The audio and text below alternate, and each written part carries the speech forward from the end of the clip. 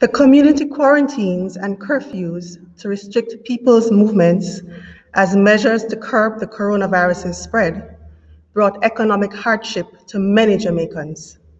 For the most part, these community-bound curfews and quarantines were ordered in low-income inner-city or rural communities where housing of Jamaica's most vulnerable populations existed. This public forum locked down, locked out vulnerable communities during the pandemic, unearthed the depth of the isolation faced by residents within these poverty-stricken communities and how they coped. Coming to you live from the AC Hotel in Kingston, I am Nicole Walker, Director of Programs at the Caribbean Policy Research Institute, CAPRI. CAPRI is grateful to the Foreign Commonwealth and Development Office, FCDO, of the UK for supporting this research, which is an output of the project Evidence-Based Policy Research on COVID-19 Impacts, Implications for Violence, and Effective Policy Responses. Following the opening remarks, we will hear from Ms. Jenny Jones, who will be presenting the findings of the report, then a panel discussion to be moderated by Dr. Damian King, CAPRI's Executive Director. Joining the discussion are Dr. Diana Thorburn, CAPRI's Director of Research, and researcher and economist at CAPRI, Ms. Monique Graham. It's my pleasure to introduce Mr. Daniel Shepherd, British Deputy High Commissioner to Jamaica, who will give greetings. The British High Commission in Kingston has had a long-standing partnership with CAPRI in which it has supported research on some of the most critical development challenges facing Jamaica. Such research generates new data, evidence and informed debate, all of which support effective policy making. We are pleased to participate in the launch of another of the 5 research papers on the impact of COVID-19 on Jamaica, which are being produced by the Caribbean Policy Research Institute, CAPRI. Our support highlights the importance of discerning the full impact of the crisis and implications for a wide cross-section of Jamaican society, as well as the Caribbean. The research being discussed tonight focuses on vulnerable communities in Jamaica, home to persons most at risk of socio-economic fallout from the crisis and characterised by high levels of poverty. Studies in several jurisdictions confirm that the necessary restrictions on movement in order to curb the spread of the virus, as well as the fallout from the closure of businesses, have exacerbated the conditions under which vulnerable groups exist. We look forward with great anticipation to the findings from this research and the insights which, we hope, will help inform action that will make a positive difference to the lives of persons in those communities. On behalf of the British High Commission, I wish to thank the lead researcher, the moderator and panellists who will bring this work to life tonight. I look forward to a stimulating discussion. Thank you. Thank you very much, Daniel. We have done a lot of work on the impact of COVID-19 on various aspects of our economy and our society. Today we are going to bring it down to the level of those who experienced perhaps the worst of it, to the individual communities, to the poor inner city and rural communities that were the victims of both the pandemic, like the rest of us, like everyone else, and also of quarantine and lockdown measures. And we want to see what really is the impact it had and how it was coped with. And perhaps out of it, to see how it can be better managed as the crisis continues. Our presenter tonight of the research findings is Ms. Jenny Jones, and I'm going to ask Jenny now to give you a summary of the report that we are launching this evening. Over to you, Jenny. Thank you, Damian. Good evening, everyone. We're all too familiar with the impact of COVID-19 on Jamaica. Hundreds of deaths, tens of thousands of persons infected, and a disruption in livelihoods and economy that has brought the greatest economic decline since the country started measuring. 57% of Jamaican households saw a reduction in income between March 2020, the onset of the coronavirus, and September 2020. And 500,000 people received government financial aid. The pandemic has deepened our pre-existing socioeconomic inequalities. The community quarantines and lockdowns to restrict people's movements in order to restrict coronavirus itself, brought economic hardship to many. And the community quarantines were ordered in communities, for the most part, with a high incidence of poverty. Those who could access government help during the crisis, due to their formal links and banked status, would have been better off than the undocumented citizens and informal businesses for whom access was impossible, and who were as much, if not more, in need. To assess how persons living in low-income communities managed, CAPRI carried out a survey of 1,500 community residents in 13 urban and 11 rural communities, 24 in all, across 8 parishes. Choice of the communities was guided by PIOJ and Statin's 2019 poverty map. 12 communities had experiences of community-restricted quarantines or lockdowns. The questionnaire was administered face-to-face over 8 weeks in July and August 2020, with the interviewers adhering to all the mandated health protocols. So what was the economic impact of COVID-19 in these communities? Unemployment doubled. The national unemployment rate rose from 7% in January 2020 to 12.6% in June. But in these communities, the unemployment rate virtually doubled, from 20% before to 39%. And you see that in the red band on the columns in front of you. Those in full-time employment were hardest hit, as 50% were laid off. And you see that in the blue bands above, the pre-COVID and the post-COVID. Other groups, especially the largest group of self-employed persons, here shown in yellow, were much less impacted, suggesting a high level of resilience in this sector.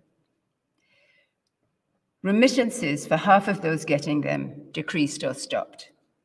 Now, in these communities, 2 out of 5 receive remittances. Over a quarter, 27%, receive $50 or less.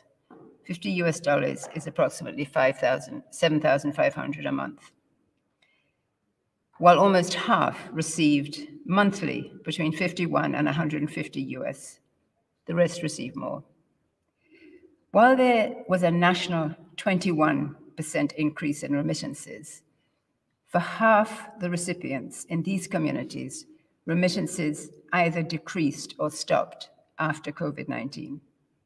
And this is shown on the left hand of the pie here, suggesting that their own relatives abroad are, like them, not high up in the income ladder. Only 14% from these communities saw an increase, while approximately a third received the same as before, and you see this in the green on the pie. Most whose remittances stopped were also in the category of those who were unemployed since the pandemic. So this would have pushed them further into poverty, possibly severe poverty. This would also apply to the near 1 in 5 of the disabled whose remittances also stopped. What were the terms of the government's ambitious CARE program, COVID allocation of resources for employees? The one-time compassionate grant required a TRN and a national photo ID. An estimated 200,000 Jamaicans are undocumented.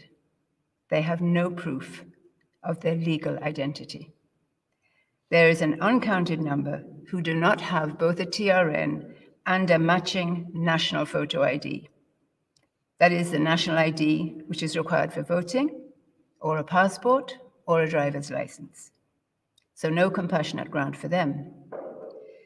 The one-time general grant of between 25,000 and 40,000 for barbers, hairdressers, market vendors, taxi and juta drivers, craft vendors, bar and nightclub operators required registration with the state agency. The one-time small business grant of 100,000 for micro and small businesses meant that they had to have filed tax returns in 2019 and payroll taxes where they had employees. Well, over 40% of the working population work in the informal sector, including many active small businesses. Other than the owners of licensed taxis and bars, most of those who work in the informal sector and live in these poor communities have never reached the level of being registered, let alone that level of bookkeeping required for a small business. For example, for a mechanic like this with a couple of employees. So those grants were not available for them. The CARE route for PATH recipients worked seamlessly, since they were already pre-qualified and did not need any application. Their benefit increased by 50% between April and June 2020. So who did apply for grants and what happened? The majority in this sample applied for the compassionate grant, since this was all they were eligible for once they had the requisite ID and TRN. So here you see the total sample of those who applied, and you found that 3 out of 5, 62%, were successful. Then we look at the disabled, the pensioners, those on PATH. Well, the disabled were very successful, although only a third applied. 92% of those got through. Among pensioners, it was 71%. About 2 in 5 pensioners applied, and half of the PATH recipients applied, and 3 out of 5 received, 60% received. But there was dissatisfaction with the one-time compassionate grant, welcome although it was, as it did not go far. This is the comment of a St. Mary woman from Annotto Bay. The compassionate grant was very little, and with the price gouging, by the time you blink, the money gone. The food packages never reached me, so the little money had to go towards food.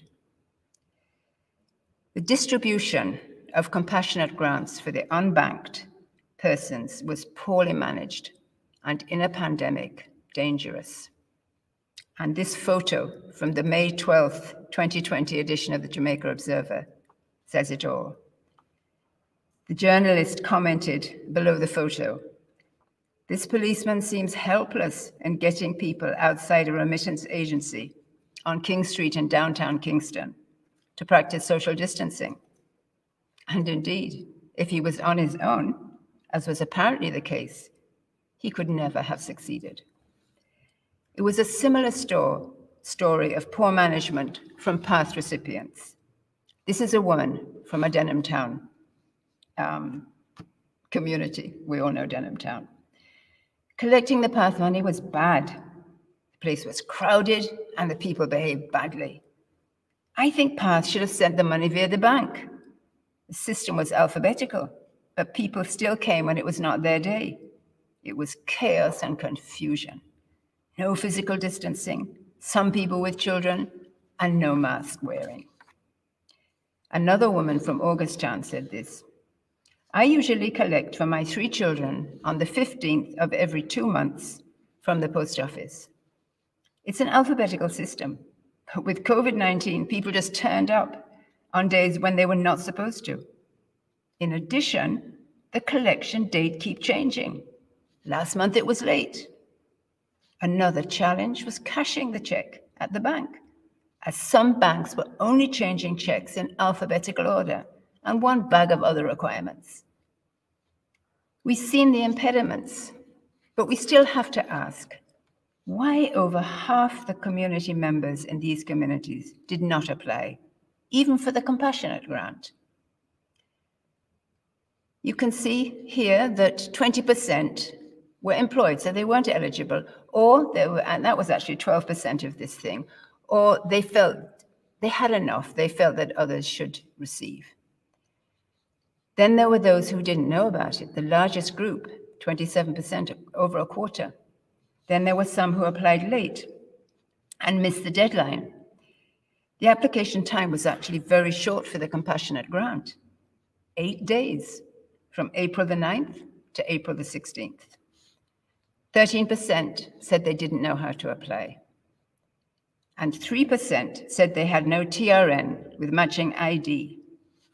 I'm sorry that the script is wrong here. Now, 3% doesn't sound much, does it? But actually, out of 1,500 people, it's 45 people. So you can imagine how much it is out of a larger population.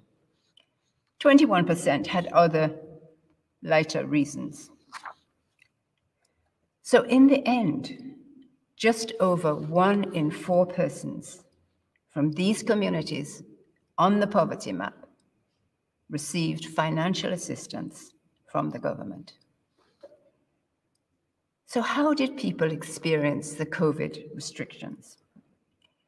They curtailed people's movements and their ability to hustle. And just as the grant distribution was not well organized, nor was every aspect of the quarantine regulations. This is a comment from a woman in Sakaba Gardens in St. Catherine, where residents experienced a full lockdown. Look here, we get shopping days to go conduct our business and shopping. However, for most people in this community, we do not purchase in large quantities, so this system made no sense. To say, go shop in May Pen, to buy what?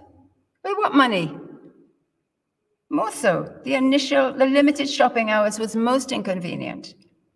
Here in the community, when you need sugar, rice, flour, oil, or whatever, you run, go shop. People do not have money to stockpile, to buy from supermarkets. People here purchase Dab toothpaste from the shop. This is our life. It worked for us, and COVID come mash it up.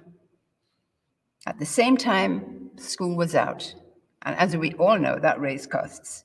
Children needed more food, electricity bill went up with online school if they had internet, or watching TV, which also had school lessons, or they used their phones and tablets more. For the parents, the pressures could be almost unbearable. Several parents spoke of having to leave their children alone, one explaining that her 14-year-old daughter was now pregnant, something that would not have happened if she'd been in school. Another spoke of her guilt and fear. Me still there work, and nobody no home to take care of them. Me know me not to do it, but me have to just leave them. So the pressure was on, and still is for many. How do people survive? They told us, backyard agriculture. 2 out of 5 said this was one of their survival strategies. This approach builds up long-term resilience. It may be now for the pandemic, but it's an important choice by Jamaicans for their food security in the context of climate change. Borrowing money. The national average from Statin was that under 4% of households borrowed money. For these communities, 12% said they had to borrow, and among pensioners, it was 15%. Budgeting, a common strategy for all of us, buying only the essentials. But if this did not work, reducing meals, sometimes to 1 a day. Adults and children have to make do with snacks and tea or sugar and water for other meals. there is a lot more hunger out there. Another strategy in 2020 was not paying utility bills. Despite non-payment of bills, the National Water Commission did not cut off a single household during the first 9 months of COVID-19. Sanitization, so important for the prevention of the coronavirus, was safeguarded at the expense of the NWC, now in 2021, trying to recoup some of their losses. There were two unexpected findings. Jamaica's minimum wage is too low to ensure families can live above the poverty level. Poverty occurs when one's consumption or income level is inadequate to meet the necessities of life. This is marked by a standard poverty line, below which it's believed basic needs cannot be met. 6 years ago, in October 2015, the international poverty line was updated to US $190 a day. In Jamaican currency at $1 to 150 Jamaican dollars, today's selling rate is actually 155. This is approximately $285 per person per day, or $8,550 per person per month. This means that a sole earner in a family of 4 should earn approximately $34,200. That is the poverty line. This means that a family of 4, currently Jamaica's minimum wage is $7,000 a week or $28,000 a month. What this means is that a family of 4 with a sole income earner taking home approximately $28,000 a month would be below the poverty line, unless there were other sources of income, like remittances. The other unexpected finding was that out of the 33 disabled respondents in the sample, none was a member of the Jamaica Council for Disabilities, nor did they know about the council. Therefore, they would not know that as a member, they would automatically have received the 10,000 compassionate grant once they applied. And only 36% of this group applied, although they had a high success rate. And the council informs its members of any benefits that apply to them, especially in times of emergency.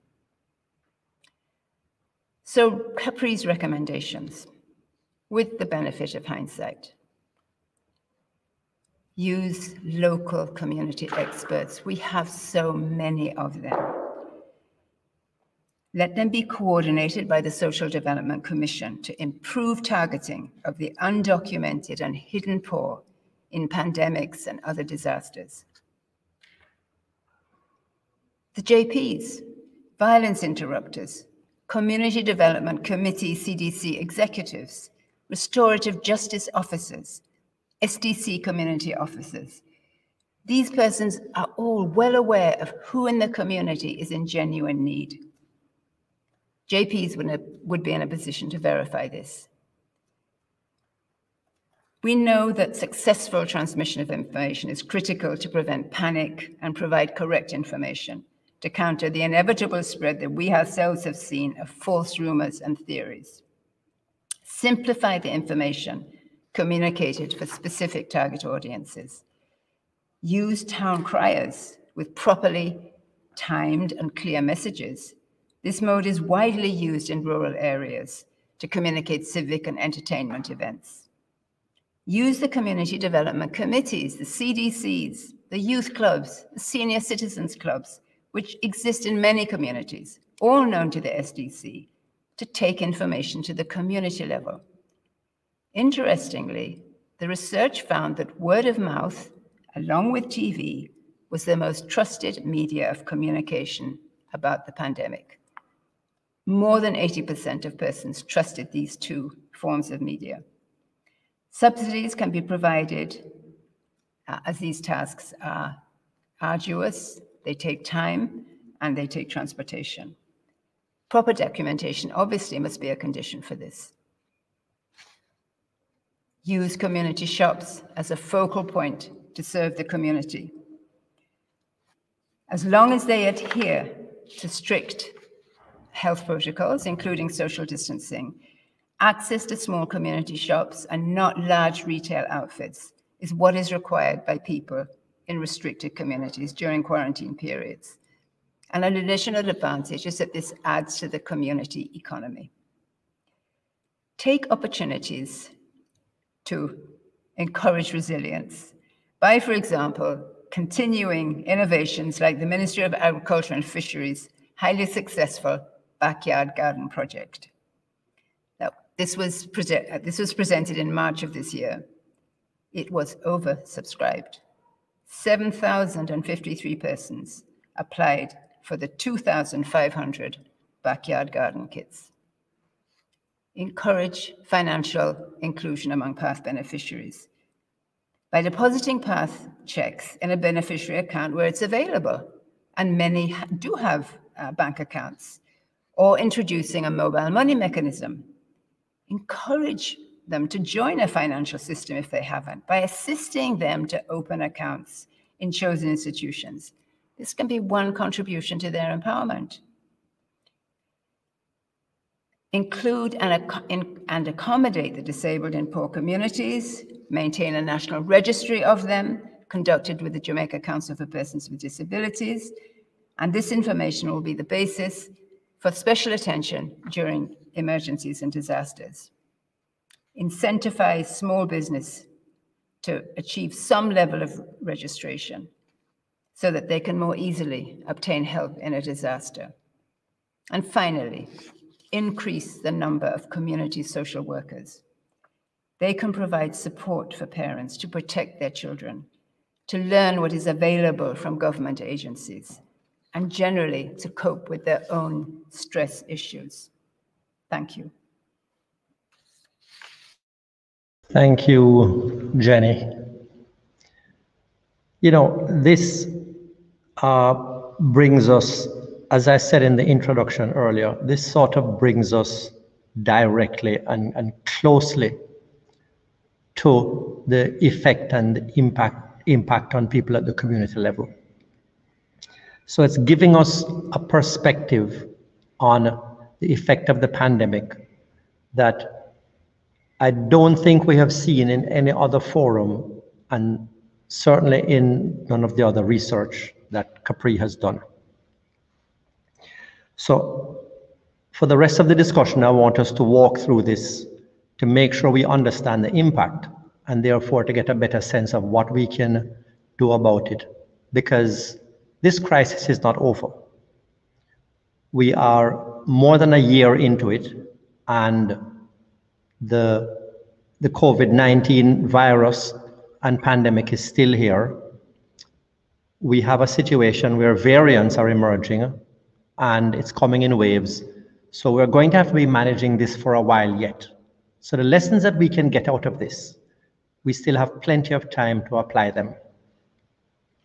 We want everyone to participate in the discussion. So I would like members of the live audience to go to slido.com and put in the event code CAPRI. And you'll be able to post questions to myself, to the presenter, and to the two panelists to help us to understand the issues here and to express them more clearly. So post your questions. You can also vote on questions posted by others if you want to encourage us to address those questions, because we get more questions usually than we can answer in the space of time that we have. We have, as panelists, to help us to sort through this issue, Dr. Diana Thorburn, who is the Director of Research at CAPRI, is familiar with this research and comes with a background that will help us to understand this issue. And we have Monique Graham, who is a researcher at CAPRI and has done a lot of work in adjacent areas, an economist, and so we'll be able to explore that aspect of it. If I may though, before I go to the panelists, I want to go back to you, Jenny, because it is emerging that all of us in this country did not experience the same pandemic, the same conditions. And what is coming out of this exercise in particular is the beginning of an appreciation for quite how difficult it was in some communities. And so I want us to just, I wanted to talk about that a little more, to expand on that. When you combine, from what I was hearing, when you combine the job losses and the quarantining and the effect on remittances, taken together, it seems to point to a fair bit of devastation in some of these communities. Can you just expand on that for me so we know what it is we're dealing with here? Well, I mean, I need to explain that I was not the researcher. Dr. Laura Jan Obermuller was the researcher. I think there still is a lot out there, Damien, a lot of problems. There's a lot of hunger out there. I'm amazed that people are still keeping it together. And I think some of particularly the backyard gardening, is definitely helping. In fact, a few people said they were able to sell. They were able, of course, in the rural communities, they can do more. They have more space. They were able to sell some of what they were growing. But, you know, people, I mean, I'm not sure what to say in terms of additional suffering that is out there. I think people are wearing masks more. I think people are protecting themselves a bit more. I don't know what is the case with utility bills. I don't know if some people are still in darkness because they cannot afford those, or some of them have had water cut off. I think there's a lot of neighborly support, one to another, but there's a lot of sexual predators, a lot of problems from school not being kept. And this is much more the case in these communities. People live very close together. There was something the other day, there was a fire, I think, where you had 2 bedrooms, and the number of people sleeping in those bedrooms was unbelievable. I can't remember the number, but I know it shocked me. And yet I know it happens. You know, there was somebody who lost everything in a fire, and the number of people living in those 2 rooms. So people are chopped together, and there's less food. Some people are getting back employment. Tourism is beginning to come back, but by no means everybody has been taken back in. So I think, as usual in this country, it's a lot of support from each other, from your neighbor. This is what happens in poor communities, you know. You may hear a lot about fighting, but there's a whole lot of support that people give to each other. I don't know if Diana can add anything, because Diana is also very familiar with the research. Mm-hmm. Yeah, thanks, Jenny. This research is hard for me to look at in isolation, and not only in the sense of the other COVID studies I've done, but if you think back to this study that we did on NIDS, which was pre-COVID, so many of the issues that came up there at the cost of not having an ID, the cost of not being in the system, are really being borne out by these studies that we've been doing on COVID in almost every single one of them, in the tourism study, in the Pan-Caribbean study, and now here we're seeing that the cost of not being, whether it's registered or having a TRN or paying employer taxes, has really come home in this effect. You know, just a few weeks ago in the US, a tax credit was announced for families with children, $300 in any family up until the end of the year to try and mitigate against COVID. Those payments people don't have to apply for them. They automatically go to people's bank accounts because they're in the system already. There isn't an issue of people lining up, of people not knowing how to fill out forms. And, this has been a long-standing issue that we have been grappling with for years, not just at CAPRI, but, broadly speaking of, how to get people better registered, better documented. It's come up even in the citizen security studies that we've done. And when we looked at the ZOSOs, the first thing that the ZOSOs did was to get people TRNs. So yes, the impact of COVID and the study really shows very clearly how it impacted people. But I think some of the bigger issues out of this study are about how do we formalize more, and not just to get people paying more taxes, but how to get help to people who need it when they need it.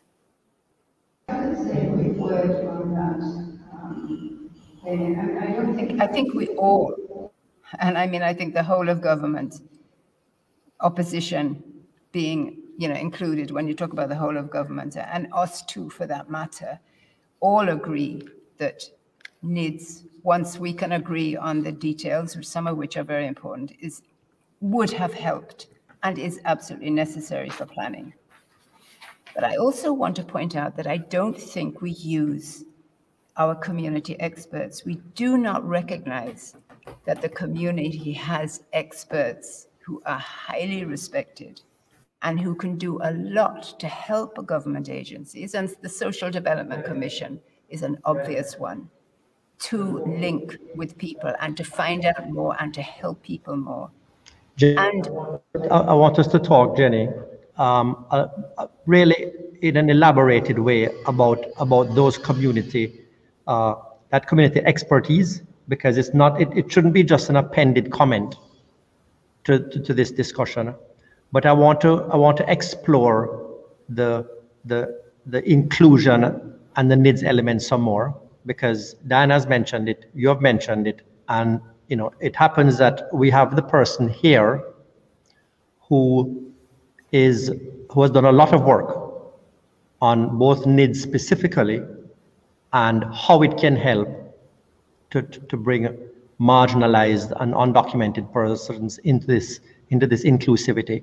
So, Monica, I wonder if you can tell us how NIDS and inclusion can help with this kind of situation. Thanks for that, Damien. So, in conducting the research on NIDS, we realized that its impact, its benefit to Jamaicans can be very far-reaching. And if we should zoom in on financial inclusion, which was a major theme in the findings that Jenny presented, we would realize that this has implications on persons who are financially excluded. A big barrier to them being financially excluded is the high documentation that is required. Many of these persons don't have an identification to begin with, which is the initial barrier. They also lack proof of address. And when we were, experimenting on what was done in other countries, we realized that the countries, they used a national identification system to satisfy the know your customer conditions.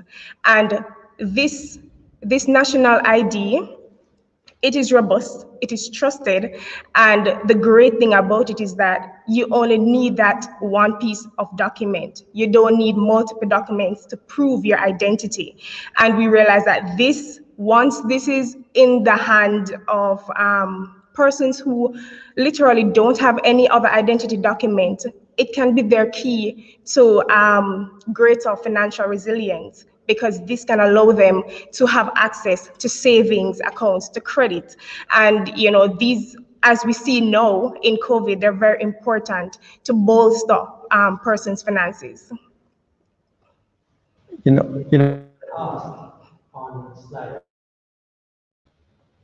been asked on Slido, what sustainable mechanism can be put in place to assist persons in the informal sector to be recognized as formal.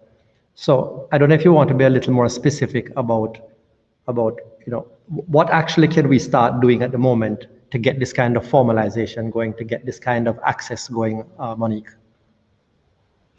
Well, I will first say that in these unprecedented times, it is important for the government to understand who they're targeting, who are most affected by the pandemic. And if we should look at small businesses, especially those that are community-based, they lack structure, right? They don't have the books, the accounting books. So them being able to formalize their business is a big hurdle.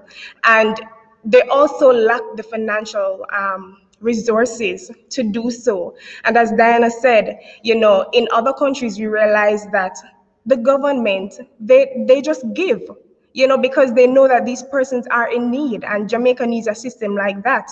In fact, a report from the World Bank, it stated that in these times, the government could have eased or temporarily eased the heavy requirements to expand microcredit to these businesses and curtail, expand social protection efforts to informal workers. So there were it's difficult, to include informal businesses, but for now, the government could have eased the restrictions or the requirements rather. And an example of this would be the PATH program.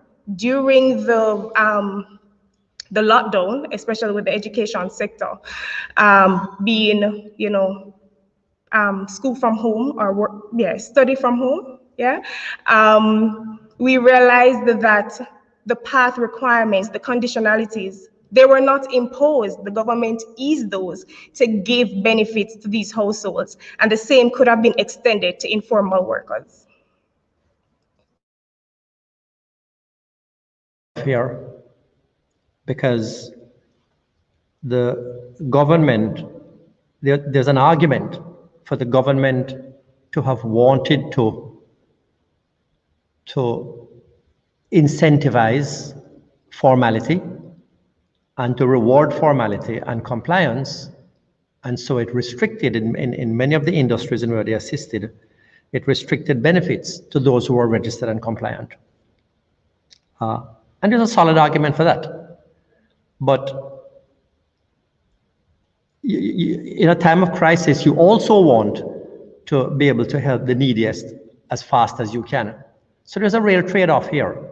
And Monica, I understand you to be saying that that trade-off really should have been tilted in the other direction towards getting the help, to the neediest and the fastest, rather than the one that they chose. So that's what I'm understanding? Yes. Okay. We had gone on to a very important point, Jenny, that you had brought up, which is,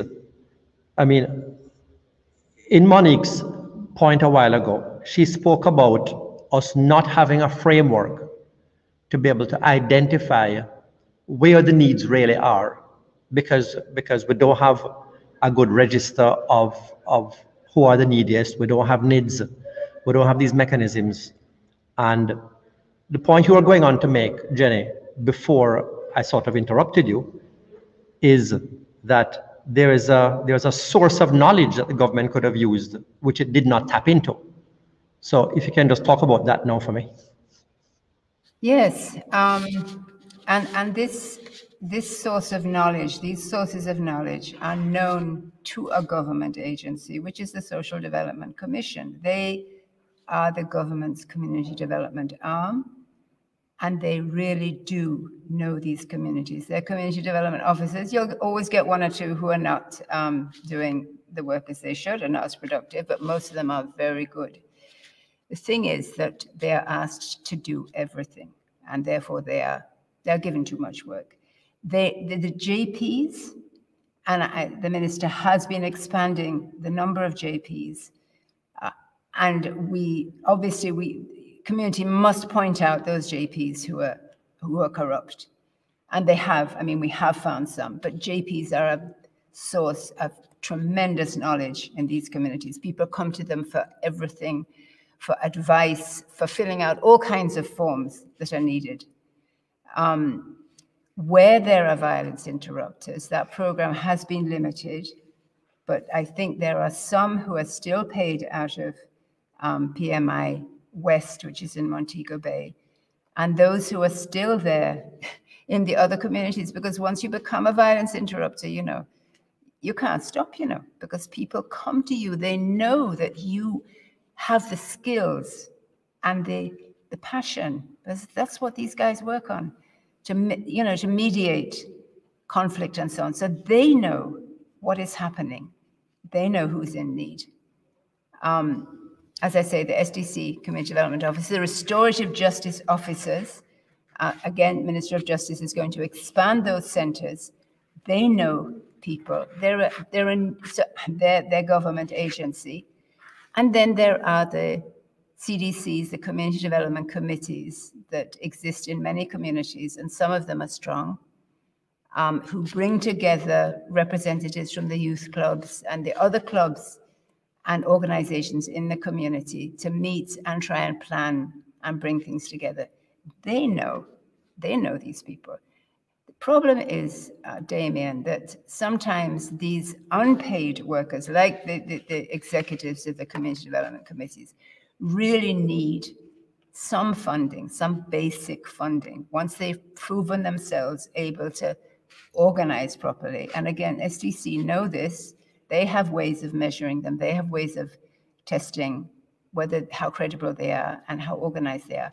Once they reach a certain level, a small subvention to them could go a long way in getting more assistance from them. So, you know, we really don't recognize community expertise. I mean, when I was, you know, a long time ago when I was working with JSIF, this was an experience that we had all the time. You know, for example, the engineers would go and decide that they're going to run the culvert here. And an old man in the community would tell them, look, once it rains, it's stormy rains, that is not going to work, it's going to go this way. They don't listen to him. And of course it happens, right? So, you know, we need to recognize this community expertise, and the government needs to use it, but it needs to put more money into all of these things. More money so that SDC can have more people, more social workers. Social workers can be a huge help to the stress levels in poor communities. Poverty is very stressful. So, you know, both from inside Damien and from government agencies, we just need to put more money into this. We need to get our priorities slightly adjusted so that we can do this. I started to explore this idea of us not really appreciating how devastating this impact is. And I just want to spend another minute on it. And it has to do with the statistics not really picking up, you know, the full extent of the impact. For example, I'm thinking about, you know, unemployment doubling from 20% in these communities to nearly 40%. And that doesn't quite capture it, because the data you showed, Jenny, showed that informal employment didn't change by much. But it's the nature of informal employment that you continue the activity. It just ends up being less lucrative. And here's a shopkeeper talking about that very experience. It's still slow because even though I come out in the mornings early, sometimes when I look after breakfast, with breakfast ready from 7:30, I may still have breakfast at 10:30, 11 o'clock, same way. It is very slow, but it is still an income. And I have to do what I have to do still. So I come out every day still, and I try every day still, because I have my 2 children. But it is very slow. Okay, so that person remains employed. So you get a picture now of what we are dealing with. So now that we understand that, and we get a sense of the particularities of the context that we are dealing with in these inner city communities, let us walk through now some of the findings and how we may get out of this. One of the failures, it seems, is a failure of communication. We spoke about the failure of design or intent by restricting it to those who are registered and formalized. And I use the word failure, not as a judgment, because as I said, it's a difficult issue. But there seems to have been a failure as well of effective communication. Is that a fair conclusion, Diana? I don't think it was quite a failure. I was taken a little bit by surprise, actually, by how many people had accessed the messaging and where they accessed it from. That to me was fascinating. Many people got their information. They listened to what the Prime Minister said. And I found that very surprising for Jamaica, who are usually so questioning of authority. And I think that that really showed that, I don't want to sound like I'm giving too much praise, but I think that the efforts that the government put into communication were in many ways worthwhile efforts. In the frequency of the communication, the directness of the communication, the openness and the transparency. I think that this study showed that most people in these communities got the messages that the government wanted them to receive. What was extremely striking was how few people got any information at all from the newspapers. I think it was 1 or 2% got information from the newspapers. It was majority television and social media where people got their information. And I think that says a lot about not just crisis communication. It says a lot about crisis communication for sure, because in a situation like this pandemic or a kind of a natural disaster where there's scarce information and where people have to have information in order that they can do what needs to be done to protect themselves as well as everybody else around them, communication is essential. So the lessons here, the data here, and the lessons, what they say for communication, I think are very, very crucial. If anything comes from the study, I think that is one of the key things. But I really think that the low frequency with which people consult newspapers is something that we all need to take on, and ourselves, all of us, and the government in crisis communication and crisis messaging. So what another problem that came out of the research was that the money just wasn't enough. Here's a gentleman talking about that. I get the 10,000 package. You get a $10,000 compensation package. Okay, and how was accessing that? How was getting that? My data go up on the internet, pick up the information, send it off, and then give you time when. But I'm telling you, it was like a carnival, like a Christmas to get in the line to get to it. And when you go to the post office, people push you till you're tired. You have to come out tired. You know why I access it? It's like one man way up on top and he call me saying get a message to me. And he just ease out and put me in there. So it was long line? Long line, days and days and days and days. The people collect the phone. So the distribution seemed to have been a problem. The distribution required people to show up in crowded places and to do a fair amount of shoving and pushing. How could that logistical issue have been made easier, Monique? Well, as I said earlier about the whole idea of financial inclusion, this is very important, and especially in the COVID climate, where contracting the disease is person-to-person contact, or were more persons banked, it would have been better. The research showed that 1 in 5 persons, I believe, have a bank account, and this is really startling, and so there needs to be more effort put into financially including persons, especially the most vulnerable. Okay, as we are coming to the end of this, I want to ask each of the two panelists and the presenter to say what is their most important takeaway from this research. And Dan, I want to start with you.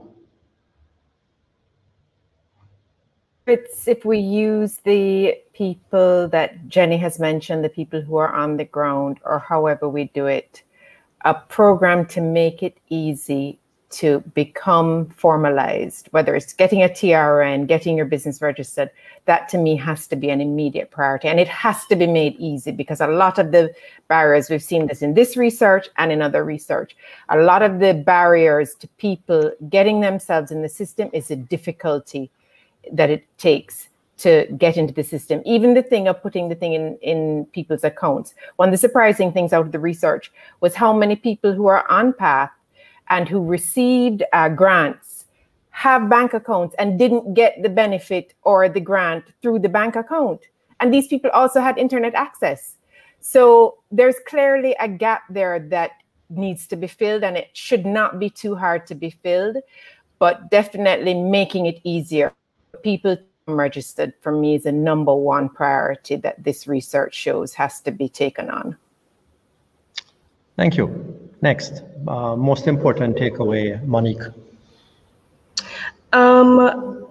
This coincides with what Diana was saying. I think that Jamaica already has the social safety net in place, as our previous research would have shown, that the mechanisms are here. The issue is as it regards the targeting and access, and that determines their efficacy if persons can't access it.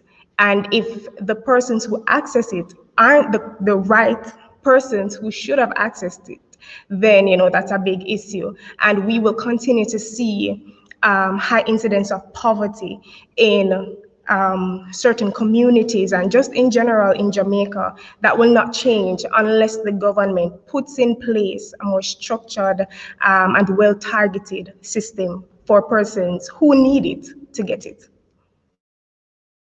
Jenny, your most important point to leave with people.